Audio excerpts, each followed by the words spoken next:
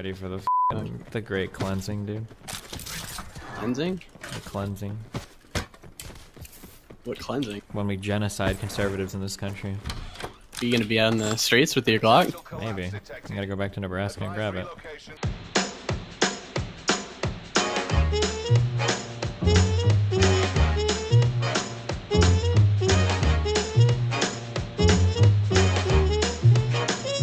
John Doyle in.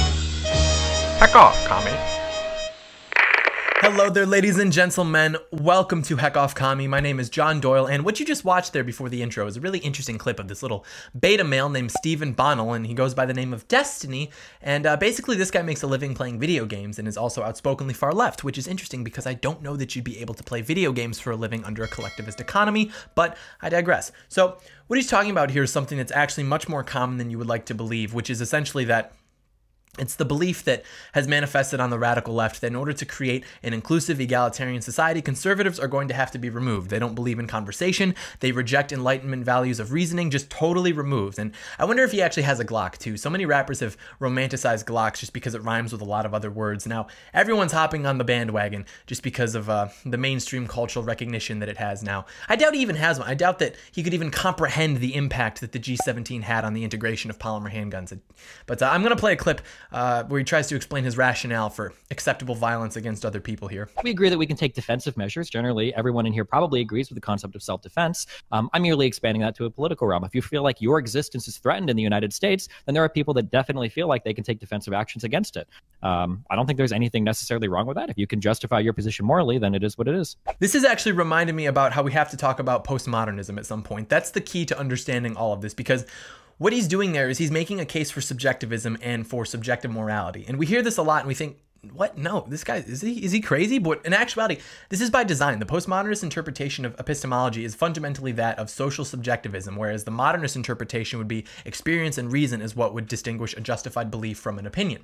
Destiny doesn't believe in that. Destiny believes that the individual can decide whether or not they should act violently against other people instead of an objective system by which we have objective standards of morality. And some of that would justify violence. For example, violence against pedophiles is something that I think we can all objectively agree on. I think we can all agree that pedophilia is objectively bad. But guess who doesn't agree? For example, do you disavow child pornography? Well, I'd have to see the data. Well, I'd have to take a look at a study. I'd have to get some kind of lab coat to tell me. Well, we can't all take our moral truths from God, so yeah, I would have to actually analyze things and think about them. I don't just read the Bible for my moral truths. Can you imagine any instance where you would be accused of endorsing child pornography and you wouldn't immediately say, no, I do not? And then he tries to take a shot at Nick Fuentes, who's the guy that he's talking to, by saying, well, not all of us can take our moral truths from God, so yeah, I'd have to look into it. Like, I can't even imagine that. And you don't have to be a Christian to know that child pornography is quite literally the most evil form of exploitation that exists on the planet. And this person just can't acknowledge that. In fact, he actually gets defensive about it if you watch the clip. Well, we can't all take our moral truths from God. And there are a lot of people, radically left people, that believe that pedophilia should be okay. And I'm not going to pretend that that's everybody. That's not what I said. But yeah, and also a lot of LGBT people have come out against this, rightfully so. But the logical conclusion of a society that promotes hedonism, that says, hey, if it feels good, do it. I won't judge. I won't be judgmental. Just live your life. The logical conclusion of a society that starts to flirt with the idea of subjective morality is a society in which this type of behavior will have a faction of people pushing for it to be normalized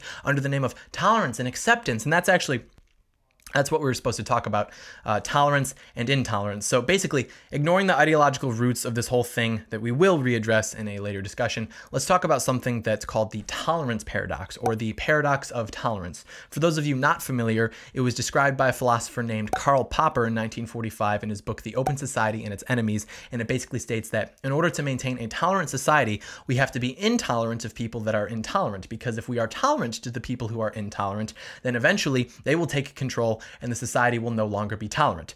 Stay with me because this gets really cringeworthy really fast. So the left takes this concept and they use it to justify their intolerance of any opinion that doesn't match theirs. And as our pal Destiny said, it's up for the individual to decide for themselves what justifies violence or intolerance. Therefore, if you don't like what someone says, you have the ability to decide if they should be allowed to say it. And then, of course, the logical conclusion would be the complete abolition of the freedom of speech, or at least the concept of hate speech manifesting as a legal precedent. And they're so consumed by this ideology that they actually feel morally obligated to shut you down if you disagree with them. They feel as if violence against Trump supporters and conservatives in general is justified because you're intolerant, and therefore you have to be eliminated in order to maintain society, which is why we have to punch Nazis. Like, sure, but who gets to decide who the Nazis are? Usually actual Nazis are just honest about it. But what you guys do is you just equate conservatism and Nazism together, which then makes it okay by your own logic to suppress conservative ideas or even assault conservatives. In their eyes, beating a conservative with a bike lock or pouring urine on a conservative is the same thing as Freddie Overstegen joining the Dutch resistance during World War II and shooting Nazis from her bicycle before she was 18. That's what they think they're doing. They are that disengaged with reality. They are that cognitively dissonant. Doesn't matter if you get hurt, doesn't matter if you die. As Destiny said, the means justify the ends. And the ends is their perfectly egalitarian utopian society that they can pretend exists anywhere except in widely disputed works of political theory. And they think they're so smart for this. Like, there are actually leftist Instagram accounts that post Occupy Democrats type content that are named after this tolerance paradox. Like, oh my God, get over yourself. Like, hey, maybe you shouldn't throw a bitch fit when someone disagrees with you and they're like, oh, honey, you simply haven't heard of the tolerance paradox, have you? It's like in The Matrix when Neo's offered the pills. Like, if you take the red pill, I'll show you just how deep the scope of our idiocy goes. Except that's actually like a blue pill thought framework. But anyways, so another one they spread around the internet is a quote from a guy named Elie Wiesel that says, "We must always take sides. Neutrality helps the oppressor, never the victim. Silence encourages the tormentor, never the tormented." And they use this to feel really empowered. Like, no, I'm not just pathologically overreacting to everything I see on Twitter because my life is too comfortable and I need something meaningful to fight for. I'm actually better than you because I'm not allowing myself to take the side of the oppressor. I'm turning the wheels of history. I reply to every single one of Trump's tweets with a clever insult. I make clever and decorative signs for the protests that I only attend on occasion, but I'm fighting fascism. I'm fighting tyranny. I am Katniss Everdeen. Oh my God. That's another thing they do. Like, you cannot make this up. This is actually so cringe. They're LARPing. They're like, we were raised on Harry Potter and Hunger Games. What did you think was going to happen? Do you remember the types of kids that would read those books? I mean, don't get me wrong, I like them. But the kids that would get through the 500 or 600 page Harry Potter book within like days of its release, they're the ones that are going to overthrow this evil government. Maybe if they took a walk through the nonfiction section of Barnes & Noble, they would make the connection between the nation of Panem and totalitarian socialism. Maybe they would realize, oh, wait a second, Katniss was fighting against a socialist regime. And wait a minute, the regime was socialist as a means to keep the people impoverished, not to empower them. Fancy that.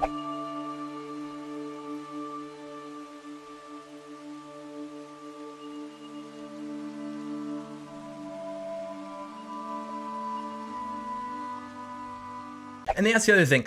That guy, Elie Wiesel, he was a Holocaust survivor. He saw what actual intolerance is.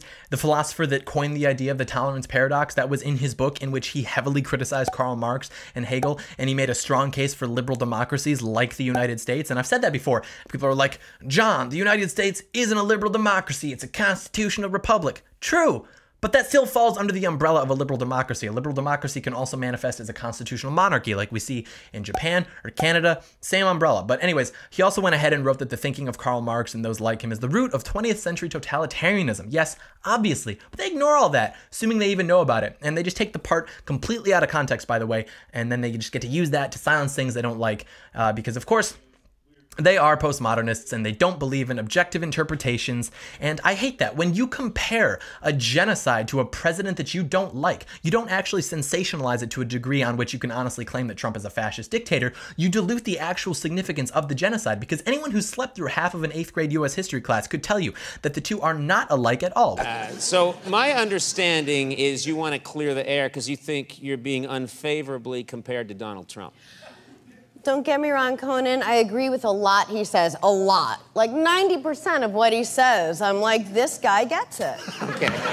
What they do, at least the ones who aren't as mainstream, they do this, is they say, 1, we have to silence the voice of the oppressors because otherwise they will oppress. And 2, Trump supporters want to oppress you and are Nazis, but they often don't have the balls to state the logical conclusion aloud, which is 3. Silence the voice of Trump supporters, because if they did, people would be like, wait a minute, that doesn't sound okay. So they just throw out the first 2 points so that idiots put them together and then give birth to Antifa. You guys actually think you're Dumbledore's army fighting off this oppressive regime that wants to strip your rights away? No, you're fighting for what 93% of the media wants, what all of Hollywood wants, etc., etc. You're fighting for what most of academia wants, specifically within the humanities. And most importantly, you're fighting for what the establishment wants, because you guys are easily stimulated idiots that could be manipulated to serving the higher interest of dividing the country and expanding government to such a level that we're all dependent on the state. Absolute clown world, you idiots. Stop LARPing.